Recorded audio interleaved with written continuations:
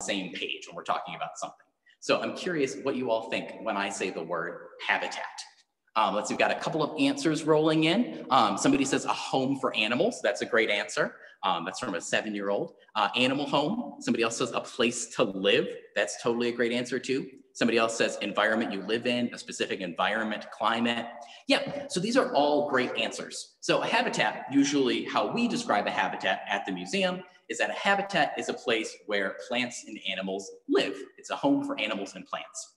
So that's a great place to get started. But just like anything in science, the deeper you get, the more complex and the more interesting that it gets. So I actually see a couple of answers that are saying exactly what I'm going to talk about. That habitat is totally a place where plants and animals can live, but it's made up of a lot of different stuff. So not only is it made up of the plants and animals that live in the habitat, like this beautiful rainforest behind me, but it's also made up of a lot of non-living things. So some people have mentioned that it's the right environment, it's the right climate.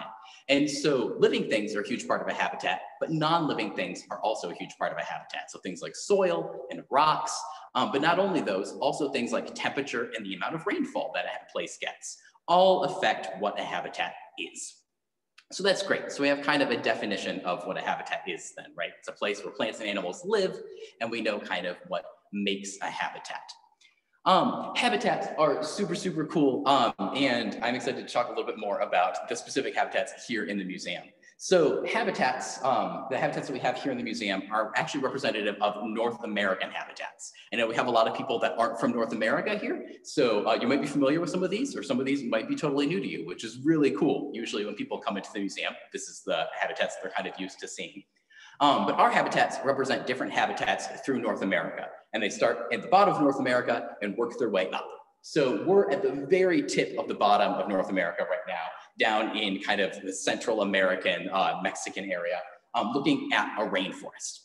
And a rainforest is a really, really cool habitat. Talking about what we said with habitats, that habitats are made up of living things and non-living things. Rainforests are full of all sorts of diverse plants and animals, but also are affected by their temperature and the amount of rainfall that they get. So rainforests, like their name, get a bunch of rain, as you might guess. And rainforests are also usually pretty warm. So I'm gonna move the camera a little bit closer so you guys can see some of the details in this rainforest habitat. Actually, I might flip the camera around so I can kind of control it a little bit better and everybody's able to see it. Let's see. There we go. Switch my camera so everyone can see. So this is our rainforest diorama here at the museum. You'll notice a couple of things probably right off the bat. There's one guy down in the bottom corner here that I'm pointing at, and that is a really, really cool animal that I like to talk about when we look at this habitat. Does anybody have any idea what animal this is? I'm curious if we have some people who aren't from the United States, if they might have even seen this animal before, but it's a pretty interesting animal. And so let's see, we can wait a couple minutes. Or even if you don't know, what the exact animal is, if you know what type of animal it is. And we've got a couple of really good answers coming in. Everybody's saying, yeah, it's a deer. It's some kind of deer, right? Somebody said a tapir. That's a really good guess. It's about the size of a tapir, but it's not quite a tapir. So this is a deer. And so I'm curious, looking at this deer, do you guys think that this is an adult deer, or do you think that this is a baby deer? Just based off of the size compared to how it's compared to all the other stuff in the habitat around it. We've got a couple answers coming in. It looks like it's about half and half so far. Some people think it's an adult, some people think it's a baby. This is actually an adult deer. So this is something that's called a mazama, or a brocket deer. It's actually fully grown right there. It's about the size of a small dog. If it were standing right next to me, it would come up a little bit above my knee. So you can see this deer right here. That is a tiny, tiny deer.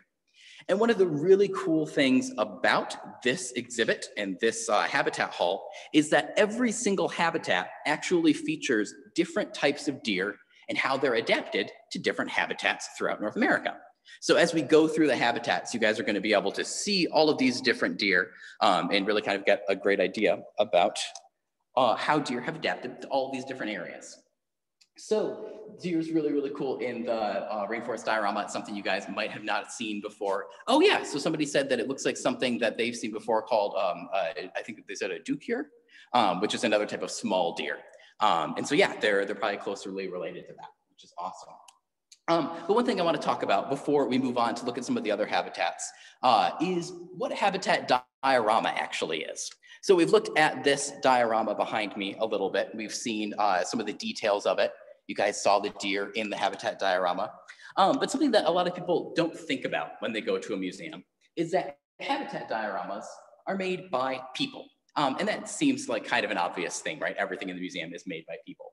But if you don't think about that, you might look at this habitat diorama and say, oh man, it looks like they just took a slice of rainforest and picked it up and put it in the museum. And so something really, really cool to think about when you're at a museum is that all of the objects that are in this diorama are actually handmade by artists, by other people at the museum. So even though this looks like a tree right next to me here, this tree is actually made out of things like plaster and wood. So it looks like a real tree, but it's actually fake. Same thing with a lot of the leaves. They look like real leaves, but they're actually made out of things like paper and wax.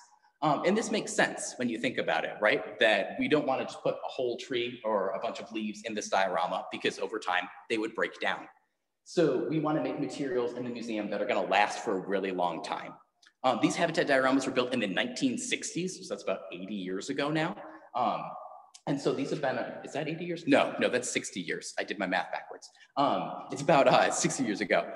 But so these habitat dioramas have had to hold up to the test of time, right? If we were to use things like real leaves or real trees, they might break down. So everything in here is a recreation of an actual habitat on Earth somewhere. So usually when people in museums are making a habitat, they will go to that place, take pictures, and then recreate it in the museum for everybody to see, which is super awesome. And it means that we get to see all sorts of cool stuff from all over the world right here in our own backyard. So this is the rainforest diorama we've looked at. There's all sorts of cool stuff here that I'm gonna save maybe for a little bit later, but we can move on and look at our next diorama. Let's see, it looks like somebody raised their hand there. I'm not sure if that was on purpose, but if you do have a question, you can leave it in the chat box or you can leave it in the Q&A, and I'll be happy to answer it for you. All right. And so we have another habitat diorama right here behind us that I've moved over to. Let's see. I see some people are raising their hands, so I just wanted to double check, make sure nobody had left anything. Oh, that's all good. Somebody says they hit the button by accident. Yeah, if you do have a question, like I said, you can totally leave that in the chat box or in the Q&A. That'll be great. Yeah, so we moved on to our next habitat, and so we moved a little bit further north in North America. In the rainforest diorama, we were all the way down at the bottom in the sort of Central American, southern Mexico area. And now we've moved a little bit further north to northern Mexico and areas like Southern California and Nevada. And this is a habitat that you guys probably recognize. Do you want to put in the chat what habitat this is?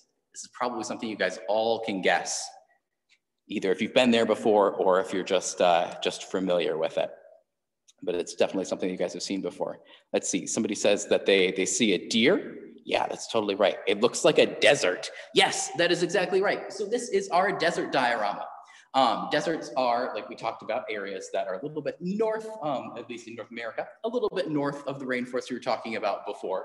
And deserts are just like the rainforest. They're affected by their temperature and their amount of rainfall.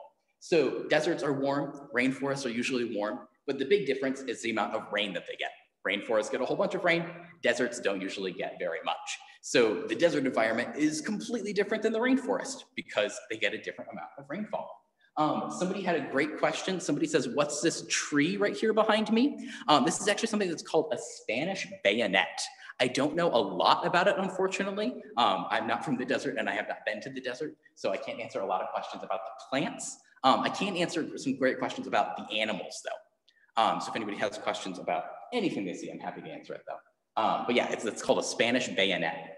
But somebody else mentioned that they did see the deer right behind me here. So I can scooch over a little bit. And this is a deer that might look a little familiar to you if you're from Michigan or you're from some other areas.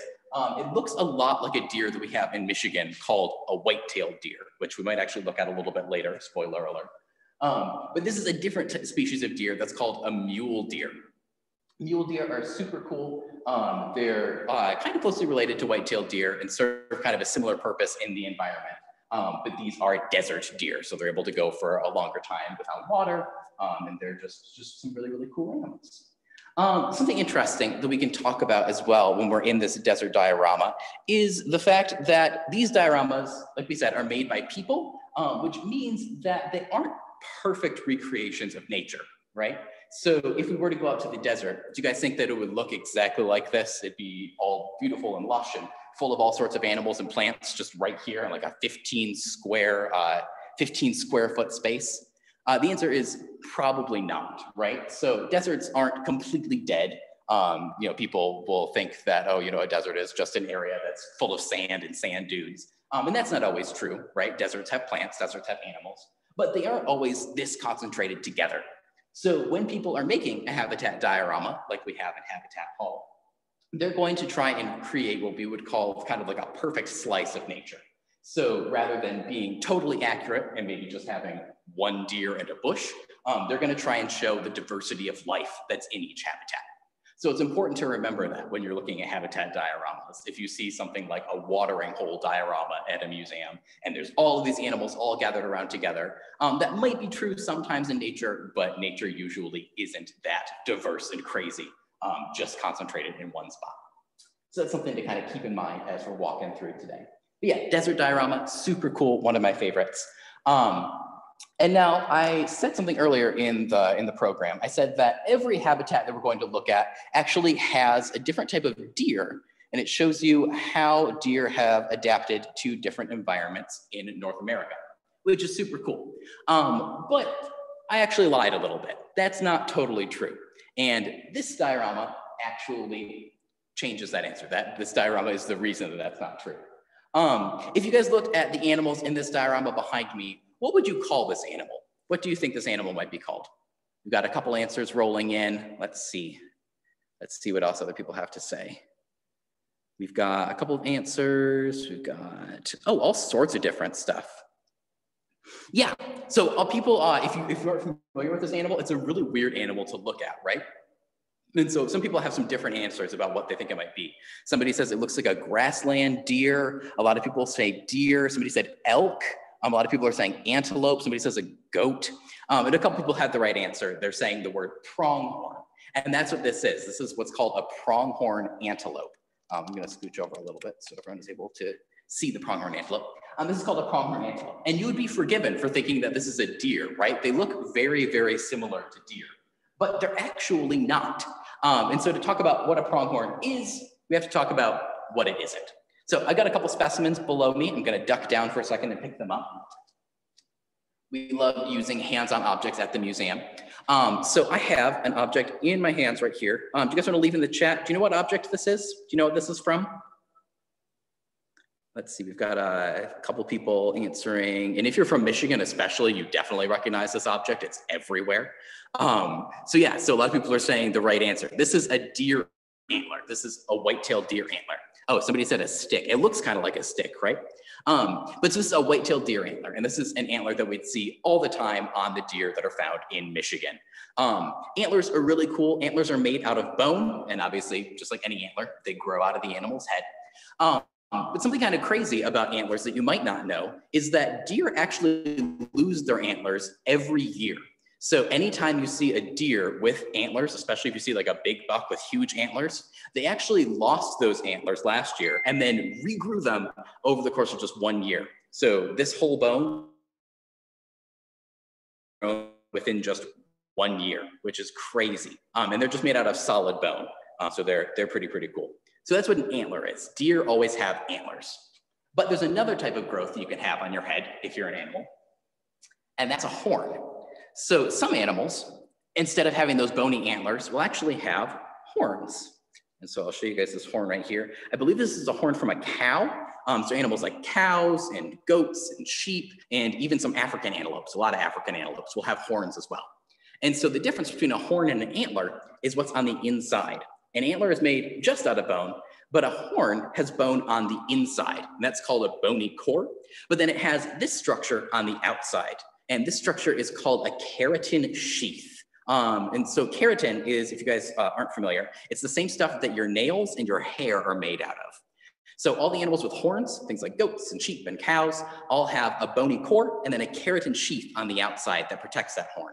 And it's important to remember that horns are not lost every year. So an animal that has a horn is going to keep that horn for its entire life.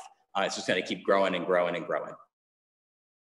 So there are animals with antlers that have these bony antlers that they lose every year. There are animals with horns that have a bony core with a keratin sheath that they don't lose every year.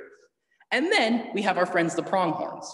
And so pronghorns are really weird because they have a horn, they have a bony core on the inside and a keratin sheath on the outside, but they lose that horn every year. And they're the only animal that does that, which is super, super weird. And it's something that we don't see anywhere else. And so we know that pronghorn can't be deer because they don't have antlers. And they can't really be an antelope, or an African antelope at least, because they lose their horns. So pronghorns, we actually know, are leftovers from the Ice Age. So they're their entire new group of animals, or not new group of animals, but they're their own group of animals that's called Antilocapridae. And they're leftovers from the Ice Age. They used to have a lot of different relatives that would bounce around the North America, and all the rest of them went extinct, except for our friends, the pronghorns. So pronghorns are really, really cool animals, and we're lucky that they're still around. There's one other cool thing in this diorama that I want to show you guys. I'm gonna have to flip you around and get you a little close so everyone's able to see it. But when we were talking about the fact that dioramas are made by people, I told you that dioramas weren't a perfect version of nature, right? They're trying to be a perfect version of nature. So the dioramas are kind of weird when people make them. They try and create this idea of nature that doesn't really exist, right? So these animals are perfectly placed. You can see that the males and the females are looking at each other, and the babies are looking out toward the person that's looking at the diorama, and everything is just kind of perfect. But in reality, this isn't how nature is, right? We've known for a very long time that humans have a lot of impacts on different environments. And humans have a huge impact on the earth. So trying to create this perfect slice of nature wouldn't really be complete unless we included some human impacts on it. So I'm going to turn the camera around so I can show you guys the human impacts that are in this diorama. And this diorama was first created, I think I said, in the 1960s. And some of these things were added in the 1980s to show the human impacts on the earth. So I'm going to try and see, I'm not sure if I can zoom in or not. I don't think I can. But way off in the distance, way in the corner, right above the baby pronghorn, you might be able to see, I'm going to try and point this out, a little trail of dust that's coming up right here. And this little trail of dust and the tracks that are coming behind it are coming from a car. And that car or other vehicle with a motor is driving across the prairie, which is really bad for prairie habitats.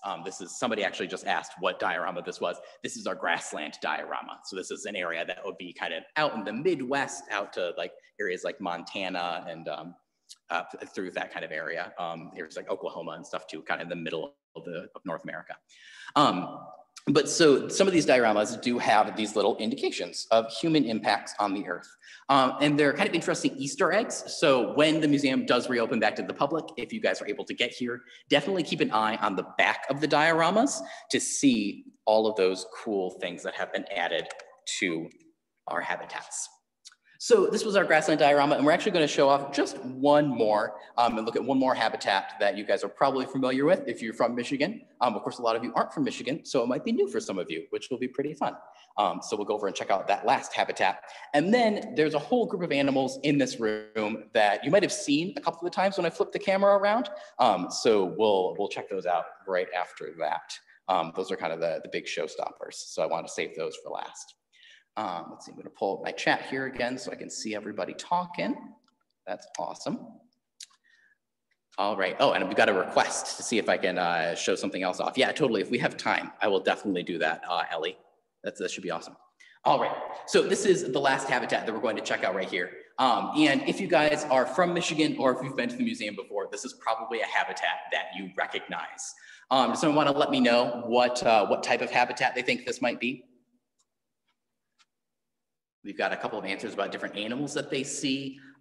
If you guys are from Michigan, yeah, we see somebody has an answer right there. They say, we'll wait a couple minutes so I don't spoil it away. But yeah, everybody's got the right answer so far. This is a type of forest. And this is a forest that's called an eastern deciduous forest. And all of that means is that it's in the east of something. In this case, it's in the east of North America, the eastern part of North America. And the word deciduous refers to the type of trees that are there. So deciduous trees are trees with tall, broad leaves, and they lose those leaves in the winter. So if we're really used to that in Michigan, the idea that trees lose their leaves in the fall, in the winter they're barren, and then in the spring they grow more leaves. So this is an eastern deciduous forest, like you could see walking through Michigan. I see somebody says, is it in the redwoods? I'm not actually familiar with the redwoods. I believe redwoods are some sort of conifer, some sort of like not quite a pine tree, but related to pine trees. I'm not totally sure though, so don't take my word on that. I'm from Michigan, not California, so yeah. But these are deciduous trees. So this habitat is one of my favorites. It's always a favorite when people come to the museum. I'm gonna move the chat away so I can see what I'm looking at. And so you can see there's all sorts of cool stuff. A couple people mentioned the animals that we see in the background. These are the ones that I've been talking about at a couple of the different habitats. These are our white-tailed deer. I'll move a little bit closer so everyone's able to see them. We've got 3 deer here in this habitat. We have a big one and 2 babies. The big one is the mother deer, of course, and then the 2 babies are her fawns. You might not be able to see on screen, but I can see right here in front of me. You can tell that they're fawns and not just small deer like our brocket deer or Mazama, because they have spots on the back. And somebody actually said that in the comments earlier, that they knew that that brocket deer was an adult because it didn't have spots on the back. So that's a really great indication of knowing when a deer is an adult. Yeah, somebody said like Bambi, and so that's exactly right. And these white-tailed deer actually have spots on their back for a really cool reason, and that reason is camouflage. So in these deciduous forests, there's all of these leaves up top, and when light comes through the deciduous forest, the sunlight gets kind of scattered, and we call it dappled. And it'll just kind of fall on some of the leaves on the ground and just make a bunch of kind of bright spots all over the place. And so if you're a deer and you're a baby deer and you're not really able to protect yourself, you want to blend in with your environment so nothing comes to bother you. So these baby deer are brown with white spots on them so they can blend in with the dappled forest floor with the sunlight coming down from the top. I actually have something here, another specimen I'll pull up. And this is a white-tailed deer skull.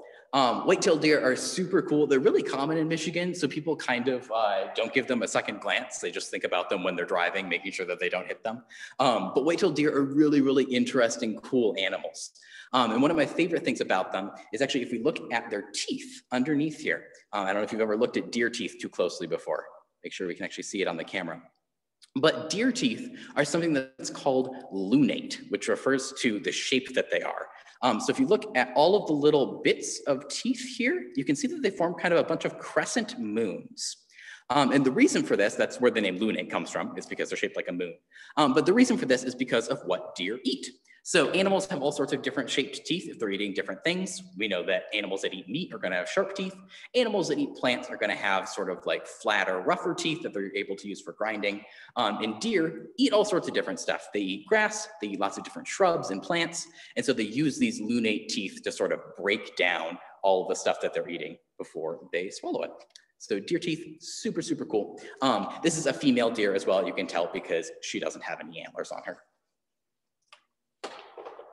But deer are not the only animals in this habitat, and I'm curious, I think it might be a little bit too dark, but I'm gonna try and zoom in on one more animal in this habitat. Let's see. Switch my camera around, and then I'll get down right close. So you guys might be able to see that. So there's an animal that is blending into the ground. It's a little bit out of focus, so I'm gonna try and point it out for everyone. Yeah, you can't really see that on the camera, but the animal is right here next to the mushrooms and right below the baby deer. Does anybody have any idea what this animal is? And if you don't, that's totally okay. Like I said, it's a little bit hard to see it, but I'm curious if you guys can maybe see it a little bit better than I'm seeing it on my camera. But it's a small animal. It's about the size of a small rock. Oh, somebody says a leaf bug. That's a good guess. There would definitely be leaf bugs in this environment. Somebody else said rattlesnake, also a good guess, but rattlesnakes are gonna be found, I guess they could be found in this environment. If this is what we call a mid-Michigan forest, and rattlesnakes are usually found a little bit further north in Michigan. We have a rattlesnake called the Massasauga rattler, but it is a reptile. Oh, and somebody just had the exact right answer. Points go to Karen. This is a turtle. This is a turtle right here in the, where am I pointing at it? Right there. This is what's called a box turtle. And box turtles are super cool. And even if you live in Michigan, it might not be an animal that you have seen before.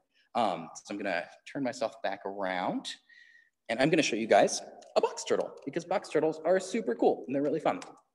So in my bag of tricks below me, I have a box turtle shell.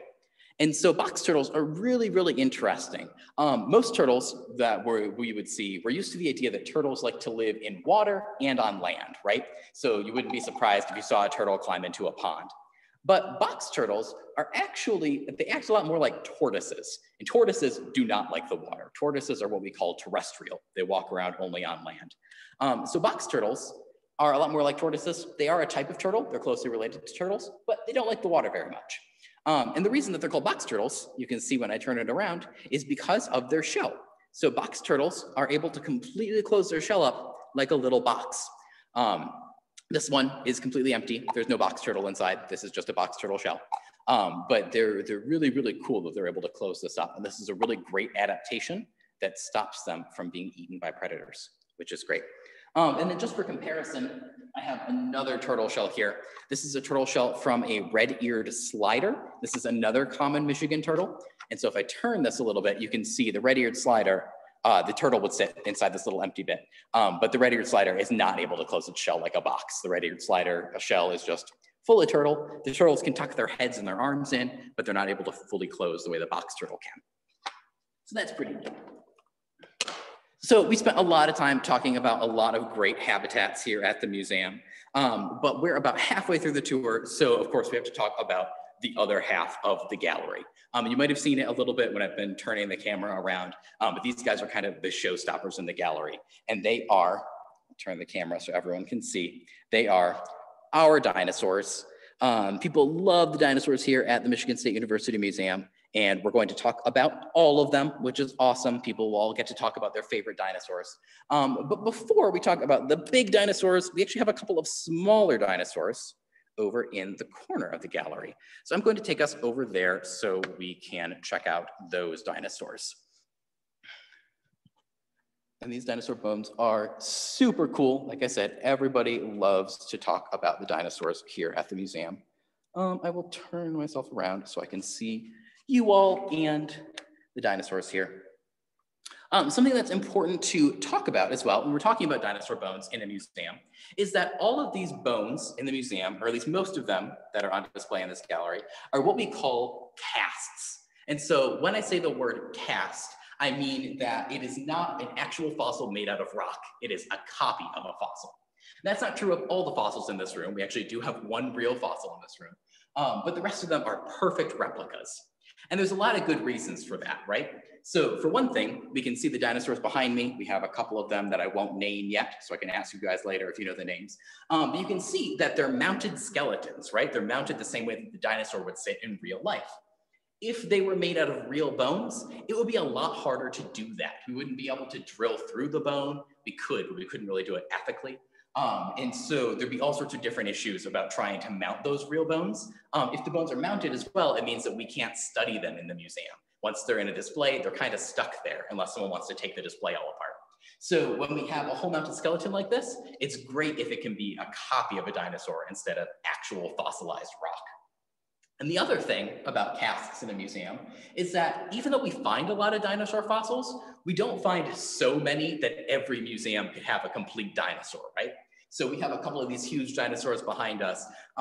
It would be impossible for every museum that wants to have a dinosaur to have a full dinosaur on display, just because we don't find that many well-preserved fossils. So museums will have casts, so we can talk all about all the cool dinosaurs, and every museum is able to do that that wants to.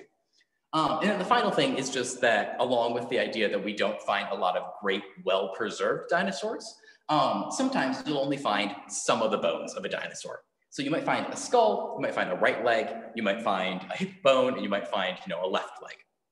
So that's great. You really only have half a dinosaur at that point. But if you have one arm bone, the great thing about animals is that most of us are mirror images of each other. So if you have one arm bone, you can figure out what the other arm bone would look like. So a lot of casts in museums, some of them are complete dinosaurs. Things like Sue the T-Rex, the Field Museum, is a complete dinosaur skeleton. They just found, or not almost complete dinosaur skeleton. They found a lot of Sue. But other museums, casts might only have parts of a real dinosaur, and then the other half is just a mirror image of that first fossil. So lots of cool stuff talking about dinosaurs in museums. But we have some cool dinosaurs behind me here, so we can start talking about them. I'm just going to talk about the two over here. The other two dinosaurs are also awesome, but we just don't quite have time for them. So I'm going to start out talking about this dinosaur here. And I'm curious if you guys in the chat can let me know, what do you think that this dinosaur ate? Do you think that this dinosaur ate meat? Do you guys think this dinosaur ate plants? Do you guys think that this dinosaur ate cheeseburgers? Do you guys think that this dinosaur ate bananas? What do you think this dinosaur ate? Yeah, so we're getting all sorts of good answers. We're seeing that a lot of people said meat, meat, meat, definitely meat, meat, meat, meat, meat, meat. Yes, this dinosaur ate meat. And there's a really easy way to tell, right? Everybody kind of has that ingrained in their brain.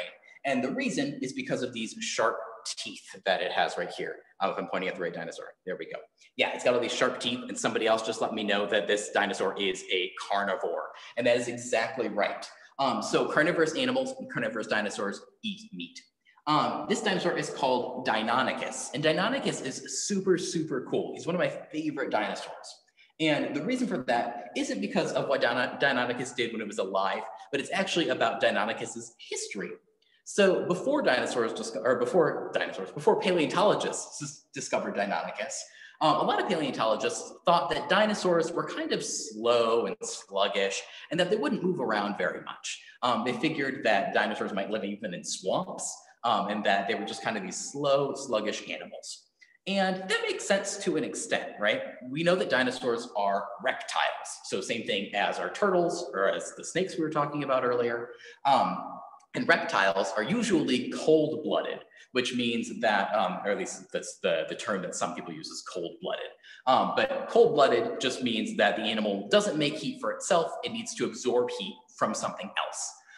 So a snake or a turtle or a lizard might lay out on a rock in the sun in order to absorb a bunch of energy, absorb a bunch of heat, and then it's able to move around and eat and do everything that a lizard needs to do before it cools off again at night. So it's understandable that paleontologists thought that dinosaurs might have done that same thing. They're reptiles. They might just be cold-blooded and need to absorb a lot of heat. But when Deinonychus was discovered, paleontologists realized that this was a really fast and agile predator.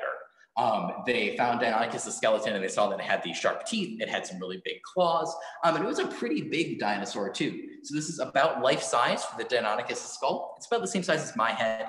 And if you guys are picturing it, it's pretty similar in size to the raptors from Jurassic Park and Jurassic World.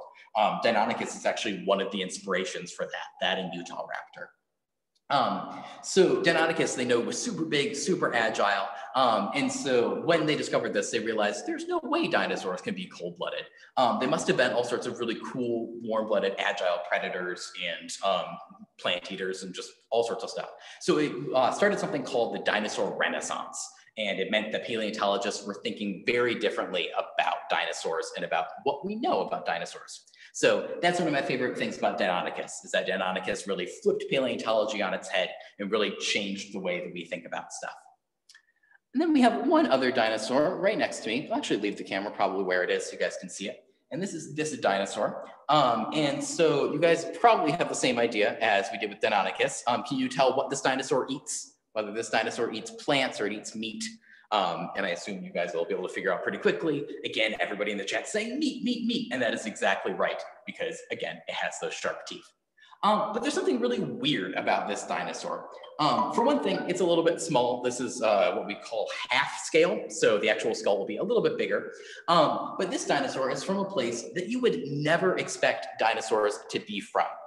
This dinosaur is named Cryolophosaurus. Yes, someone has the exact right answer in the chat. Somebody just said what the dinosaur's name was. Yeah, and so it means Cryolophosaurus. All right, so it says Cryolophosaurus. And Cryolophosaurus, if you know anything about language, kind of tells you a little bit about it. So Cryolophosaurus means cold crested lizard. The crested bit is easy to understand, right? It has this huge crest right here on top of its head. So crested makes total sense. But we just said that dinosaurs aren't cold-blooded, right? Or most of them weren't, at least we think. So why would this dinosaur be called the cold crested lizard? And the reason for it is because where this dinosaur was found. It was found in a very cold place. So this dinosaur, not this one because it's a cast, but the type of dinosaur, Cryolophosaurus, was found near the South Pole in Antarctica.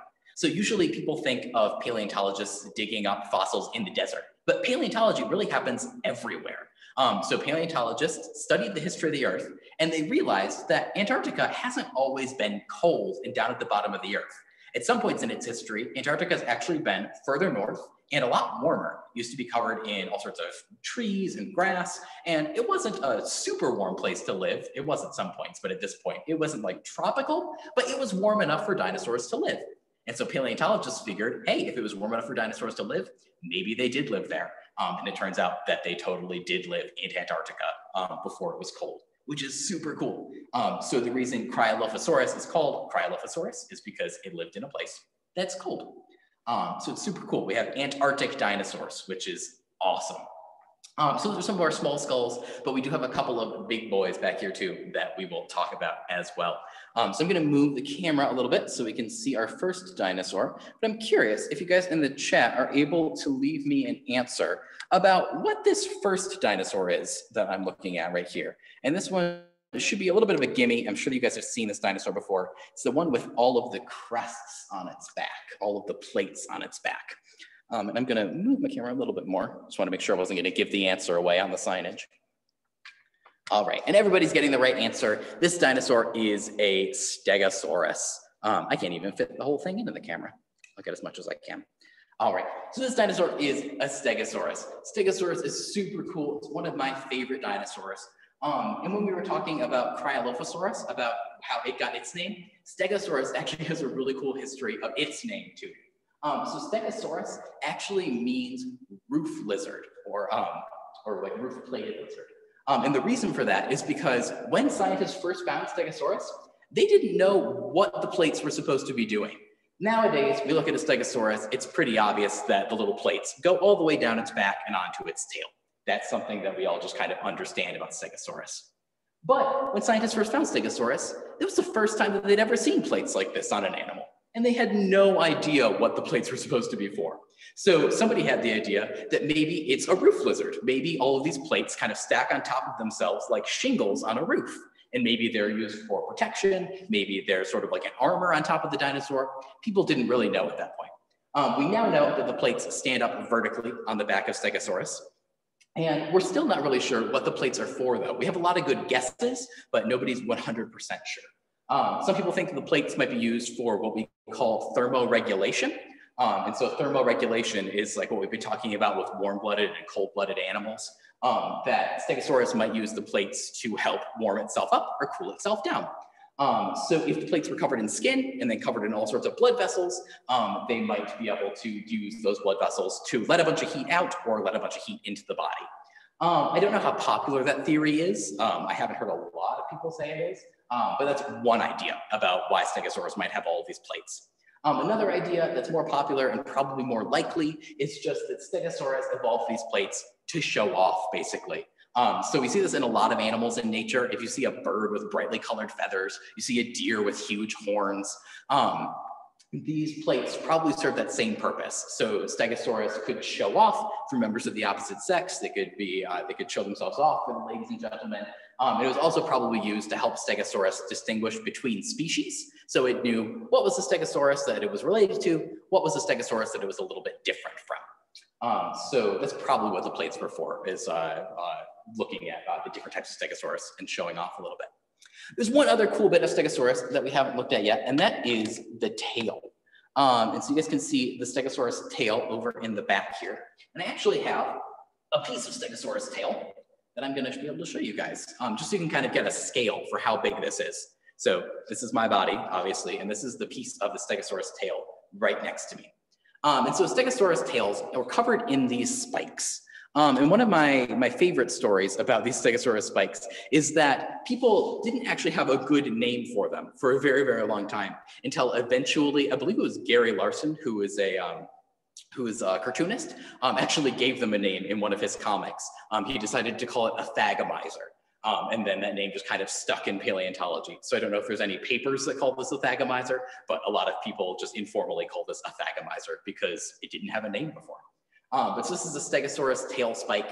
And you can see that as it's a fossil, it's not super pointy. But Stegosaurus would use these tail spikes that were attached to their tail to kind of wave them around and try and defend itself from predators, which actually include the next dinosaur that we can talk about. So Stegosaurus, super, super cool.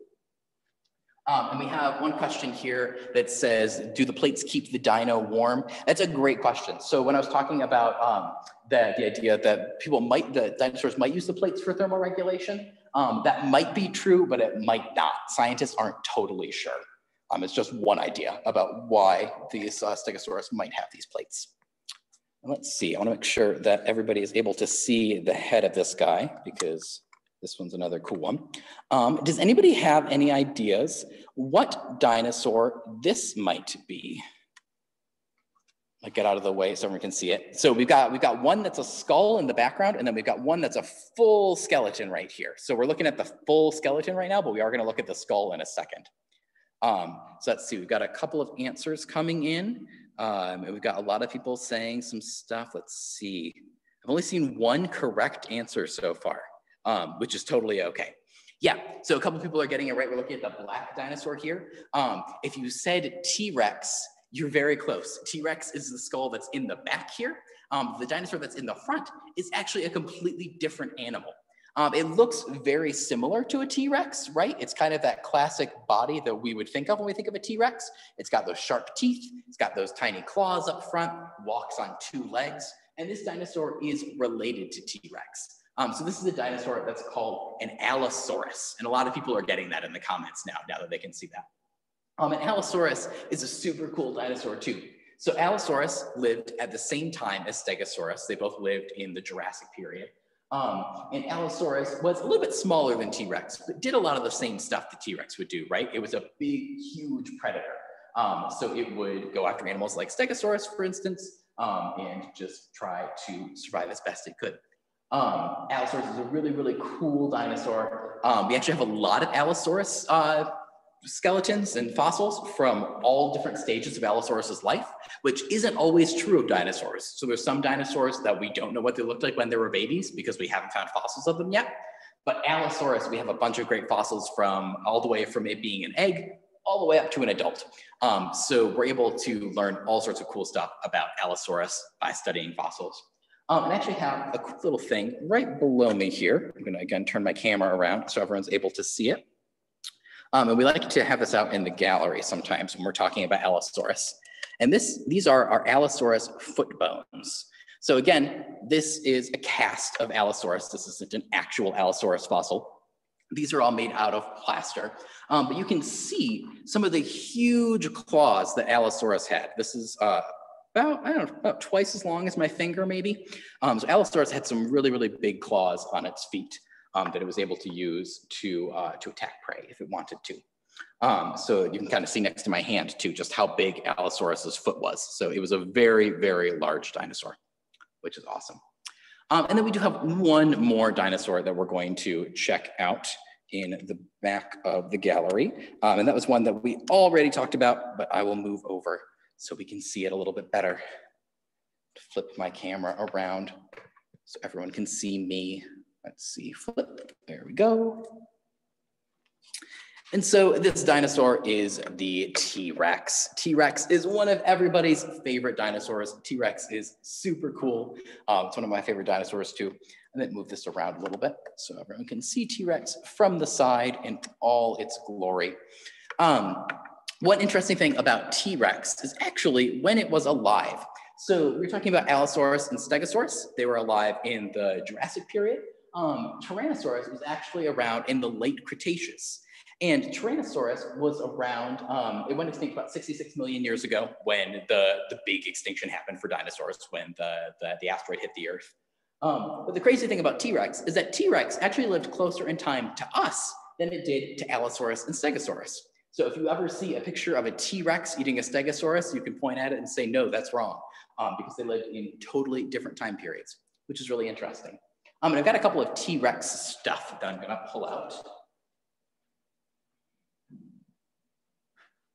And so the first thing is a T-Rex claw. T-Rex was huge. The reason that we only have the skull of a T-Rex and not the rest of the skeleton of a T-Rex is because it was gigantic. If you've seen Sue at the Field Museum in Chicago, or if you've seen T-Rex at any other museum, you know it's a gigantic animal. So it's really, really hard to fit it in a space if there's already dinosaurs in here. So this is T-Rex's claw, and you can see, I'll go grab Allosaurus's claw too. Compared between the two of these, you can tell which was the bigger dinosaur, right? This is a T-Rex claw, this is an Allosaurus claw. This is one of the smaller Allosaurus claws, but still. You can see T-Rex had these huge, huge claws that it would use on its feet to attack prey, but also just for walking around and everything you use a claw for. So that's really crazy. T-Rex had absolutely huge claws. But it also had another huge part of its body, and that is its tooth.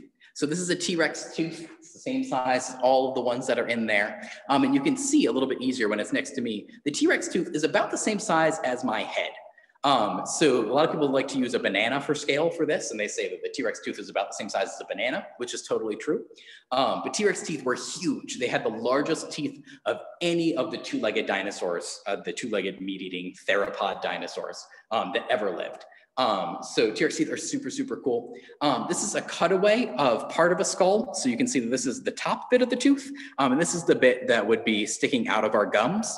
And then this is part of the skull. So there's actually a little bit more of this tooth that's called the root that would be underneath here. And that's the same thing as our teeth, that we have the bit of the tooth that sticks out and then a little bit that's inside too. And somebody just said that they have serrated teeth that are used to crush bones, which is totally true. So Allosaurus was a really cool dinosaur, but it probably wasn't able to crush bones. It probably was just able to kill an animal and then eat its meat, whatever it needed to do. But T-Rex had such strong jaws and such big teeth, it was actually able to crush bone, which is absolutely awesome. It's something that not a lot of dinosaurs could do. So that's really cool. And then I have one more piece of T-Rex that you guys might not have ever seen before, which is pretty awesome. And so I'll pick it up. Does anybody have any idea what this might be? This is a fossil. It's from a T-Rex, but it's a part of a T-Rex that you don't usually get to see. So I'm curious if anybody has any ideas what this might be. One person's got it. I'm curious if anybody else can get it. Just because it's really weird and it's something that you don't see a lot in museums or other places. Let's see. Somebody says an arm. That's a really good guess. So if you looked at the tooth, it's about the same size as the tooth, and it's actually about the same size as the claw as well, but it's a little bit different. So I can give you guys the answer. Let's see. Oh, somebody says tongue. Oh, that's a good guess. But Dylan had the correct answer. This is actually a fossil of a T-Rex brain, which is super weird. So when I say that it's a fossil of a T-Rex brain, I'm mincing words a little bit. It's not really a fossil of a T-Rex brain. Basically, the hard stuff of an animal will usually fossilize and the soft stuff will usually dissolve away. That's not always the case, but usually when we find fossils, that's the case. So things like bones and teeth and claws fossilize really well. Soft stuff like brains don't fossilize really well. So how did we get this T-Rex brain? This T-Rex brain was taken by scanning or filling up the inside of a T-Rex skull. So same thing as inside our skull, inside any animal skull, our brain fills up the hole inside of our head, right? And so by looking at the hole inside of our head, we're able to figure out what a brain looks like. So scientists were able to look at the hole inside of T-Rex's head where its brain would have been and make what we call a brain cast. So this is a copy of what T-Rex's brain might have looked like. And what's kind of crazy is that it's not that big. For a dinosaur that we were able to see is gigantic. It wasn't that large of a brain. That doesn't mean that T-Rex wasn't smart. And that's true for all dinosaurs. Just because they had small brains doesn't mean that they weren't smart and that they weren't able to survive in their environments, but it does mean that they were just a different type of animal. So T-Rex, Allosaurus, Stegosaurus, all the dinosaurs were reptiles, and reptile brains are shaped differently than mammal brains like we have. So we might look at this and think, oh, that's a pretty small brain, T-Rex. You must not have been very smart. That's not totally true. It just means that they had a differently shaped reptile brain. And somebody comments and says the brain only has to be bigger than the prey. That's exactly right. Just so long as your brain's bigger than the thing you're trying to eat, you're in good shape. That's really funny. I like that a lot. Yeah, so this is a T-Rex brain. Super, super cool. And then I did mention one thing too, that we do have actually one real fossil that actually came from the ground, made out of rock, in this gallery. So I'm gonna go over and look at that really quick. I'll set down my T-Rex brain. And so we have one more fossil here that I'm going to look at. And this is our last fossil. This is actually, I'm curious if you guys know what this is. I can tell you this is from a type of dinosaur that's called a sauropod. I'm curious if you guys know what bone this is. We've got the big brown one in the back, and then we have a smaller white one right up here. And let's see, somebody's got the right answer. We've got a couple of people that are answering. Let's see what they say. We've got a couple of different ones. Yeah, so people are saying thigh bone, femur, leg bone. I'm actually not confident that I know whether it is the femur or the tibia. It probably is the femur of the Apatosaurus, but it is definitely a leg bone of a dinosaur. You can see that this bone is absolutely gigantic. It is a huge bone, and it comes from a dinosaur that's called a sauropod. If you guys have seen Jurassic Park, Jurassic World, or really any drawing of a dinosaur, a sauropod is one of the dinosaurs that has a long neck, a long tail, and then a body that's in the middle. It's one of those long-necked dinosaurs. And these dinosaurs were absolutely gigantic. They were some of the largest animals that ever walked the earth. So sauropod dinosaurs are super, super cool. And we have a real bony one right here in the gallery. And we can compare that to a cow bone that's right here next to it, just kind of for size. So you can see how much larger a sauropod would have been than a little cow. Yeah. So that is our tour of Habitat Hall. It is, let's see, 1:25. We have about 5 minutes left. So if anybody has any questions that they want to ask me, anything that we didn't get a chance to see in the gallery. I know somebody asked if they could see our butterfly wall, which I love and is right around the corner. So I would be happy to show that if people want to see that. Or if there's anything else you want to see in the gallery. I did not show the entire gallery either. So if you haven't been to the museum before and you want to come check it out, there's still another half of a room over on the other side that we didn't get a chance to look at. All of the habitats that are north of Michigan. So looking at things like the tundra, the Rocky Mountains, which aren't north of Michigan, but are a little bit colder, and just all sorts of cool stuff. There's lots of great stuff on the other side of the room. But I do have one comment that says that they want to go see the butterfly wall. So I will go show that to you guys. I'm going to put on my mask because right now I'm inside a closed off gallery. But once we go back out into the rest of the museum, I need to wear my mask to make sure that I'm protecting myself and others. So I'm going to put my mask on, which actually has bees on it, which is related. It's got insects. And someone says they'll be back when we open up to the public. That's great. I'm so glad to hear that. I was prepared for the butterfly wall. I'm even wearing my moth shirt today. All right, so I'm gonna head out into the hallway and we can check out the butterfly wall real quick. So we'll go around the corner here. The butterfly wall is located just right outside of the Habitat Hall, right behind me here. This is our butterfly wall. This is a favorite at the museum. People love the butterfly wall. It's super, super cool. This was part of an exhibit that we had a while back that was called Winged Jewels. And Winged Jewels was talking all about butterflies and moths and all sorts of cool insects that were really beautiful, but specifically butterflies and moths. We got all sorts of stuff here. So we can see if we go all the way down to the bottom corner here, there's some of these insects, some of these butterflies and moths that are too small to even see very well with our naked eye. So we need to use a magnifier to see them. There's all these tiny pins down here. And then they go all the way up to the gigantic butterflies over on the side. And so there's some really, really cool butterflies and moths in here. One of my favorites is the Atlas moth here. It's one of the largest moths in the world. Atlas moths are super cool. They actually use their wings as defense against the predators. So you can see they've got a little bit of weird coloration on here. And when a predator wants to try and eat them, they'll actually close their wings up and it makes them look like a cobra. and they're able to kind of shake their wings around and try and get the animal to think that they're a cobra instead of a delicious moth, which is interesting.